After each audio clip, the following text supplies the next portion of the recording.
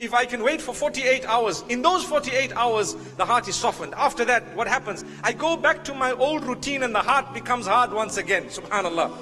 Be careful, my brothers, the way you use your mouths with your wives. Be careful.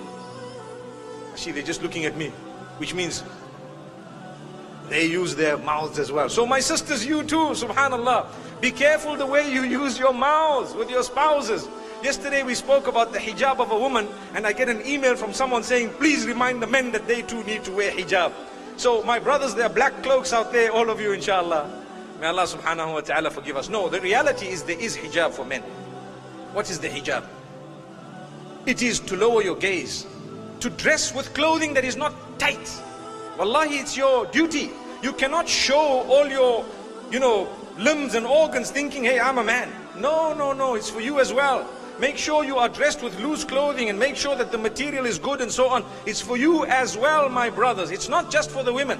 In fact, when Allah speaks of lowering the gaze and hijab, He speaks about the men first in Surah Nur. قُلْ لِلْمُؤْمِنِينَ يَغُضُّوا مِنْ أَبْصَارِهِمْ. Tell the believing males first to lower their gazes and to protect their private parts. And one whole verse later, He says, وَقُلْ لِلْمُؤْمِنَاتِ يَغْضُضْنَ مِنْ أَبْصَارِهِنْ. And also tell the believing women. Subhanallah.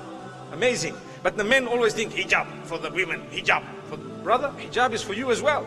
May Allah subhanahu wa ta'ala grant us goodness and ease. You need to lower your gaze. You won't even know who's got the hijab and who hasn't, because you're always looking down. May Allah subhanahu wa ta'ala help us control our eyes.